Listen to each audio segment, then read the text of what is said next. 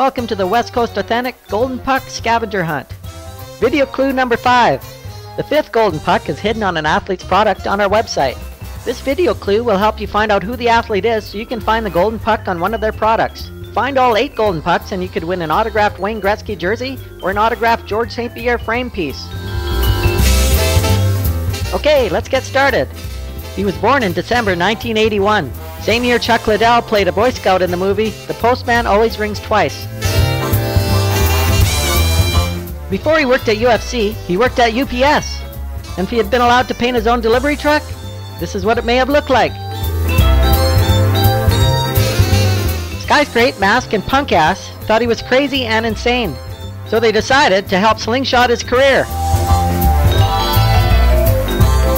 He was a Zen master on a reality TV show and sometimes conjured strength from lightning storms.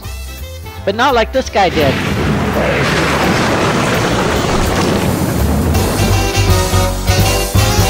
He was also a devoted follower of Tony Robbins.